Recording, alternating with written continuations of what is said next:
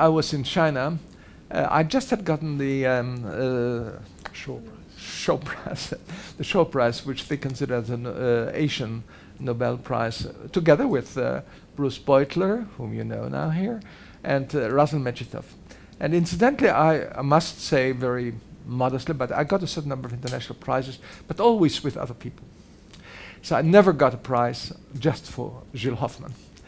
And so we knew that the field was sort of the radar of the Nobel Committee through some indiscretions. And so, but as I never got the prize just for myself, and always for colleagues, and always different colleagues, sometimes Bruce Beutler, sometimes Medvedev, sometimes Akira, sometimes and so on.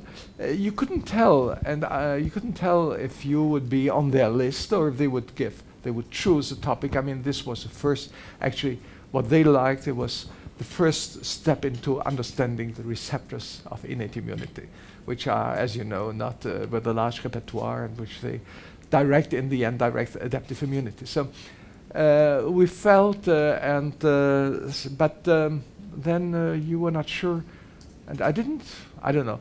There was a question that I was working on insects, and Nobel Prize in Medicine, well, medicine, would they think we have to put someone from the insect field into that, and so that was up to them. And so, as I mentioned this afternoon to journalists, I had decided, and it was a good decision, that I would never think of it and never want to get myself involved in this thinking. And because I've known, and I still know, a certain number of great scientists who I'm sure they would be worth getting the Nobel Prize, and they were thinking and dreaming of it, and in the end they haven't gotten it yet.